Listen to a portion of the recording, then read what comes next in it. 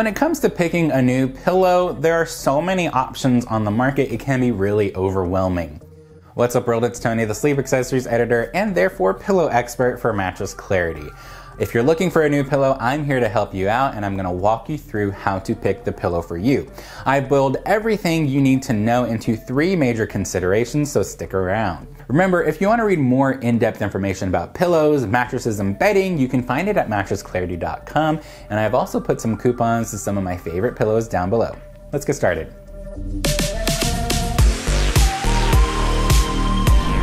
One important thing to note is that we may earn a bit of commission if you choose to buy this through our affiliate link in the description below. This helps us maintain our testing operations and keeps all of our content free to you. Back sleepers need a pillow that has a loft, or the pillow's height, of around 3 to 5 inches. This is going to keep your head in a neutral position, which is the name of the game here. 3 to 4 inches are going to work better for light and average weight back sleepers, while 4 to 5 inches is probably going to work better for heavier back sleepers. But again, you want to find something that blends both comfort and support. One of my best pillows for back sleeping is the Brooklyn Bedding Talalay Latex pillow because it combines comfort and support, and it comes in 2 different lofts. Moving on to side sleepers, I am one myself, so I am especially qualified to help out here. Side sleepers need a pillow that ranges in loft from about 5 to 6 inches tall. This height is what's going to keep your head elevated and in a neutral position, because side sleepers don't want their head craning too far down, which will cause neck pain later on. And firmer pillows tend to work better for side sleepers as well, but we'll talk about firmness a little bit later.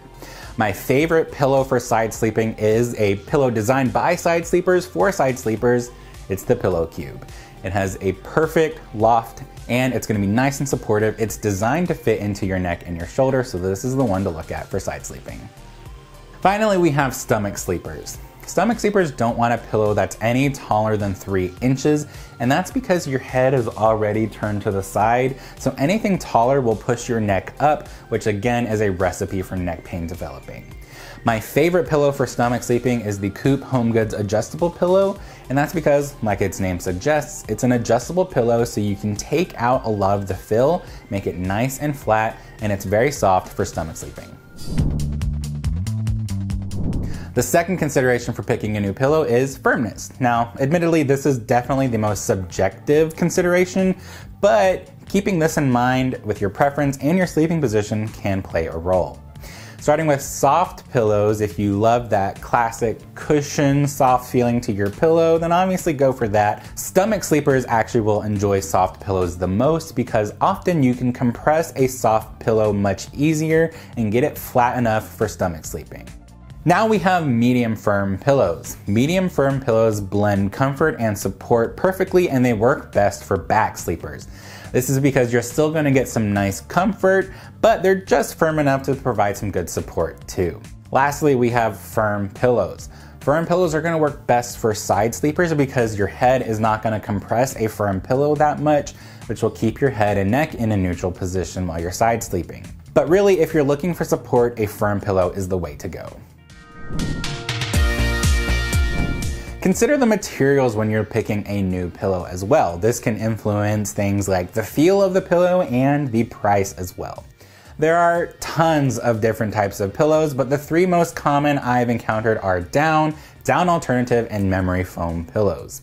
Down is the most traditional feel for a pillow, and it often combines down clusters and feathers, but they're gonna provide that really soft cushioning feel. And down pillows do tend to deflate a little bit more than other types of pillows, but that makes it an ideal pick for stomach sleeping because you do need a flat pillow. Because down is an animal product, they do tend to be a little bit pricier than other types of pillows out there.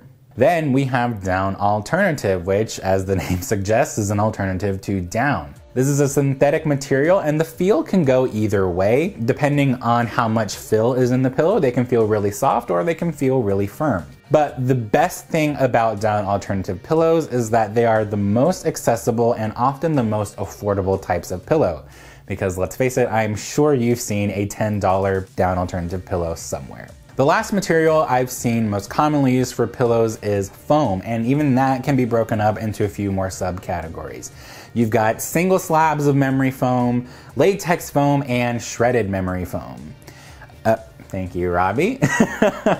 Single pieces of memory foam are gonna work great if you're looking for something super slow moving and will contour to your head and neck, and they often provide really good pressure relief too. Shredded foam, on the other hand, is gonna work better if you're a hot sleeper because there's more room for airflow in between these little pieces of foam, and shredded memory foam pillows are often adjustable, meaning you can take out this foam to adjust its firmness or its loft too. Finally, the last type of foam is latex, and this is gonna feel much different than traditional memory foam. It's gonna feel really springy, really responsive, and very easy to move around on. And latex often works better for hot sleepers because if you get like a single slab of latex foam, those pillows are often perforated with holes to allow for airflow. So if you're a hot sleeper, this is the one for you.